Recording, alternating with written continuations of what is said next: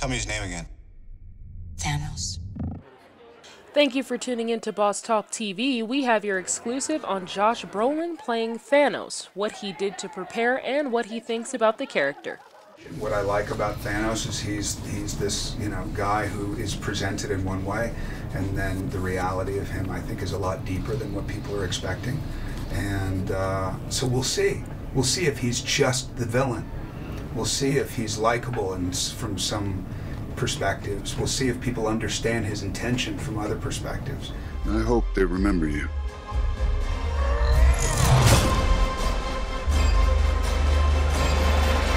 I just want to do justice to the story and to the character, and I know that there's a lot of anticipation around this character, and there's a lot of, is he going to get it right? I don't really feel any of that stuff. Having not seen it before, having seen snippets beyond what everybody else has seen, I think it's pretty spectacular what I've seen. But this does put a smile on my face.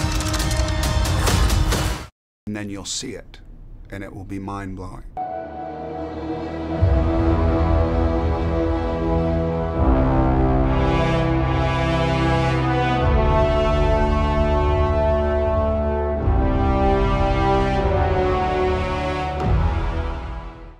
I'm Jada Boss with Boss Talk, and if you missed any Avengers Infinity War footage, you can go to our link now.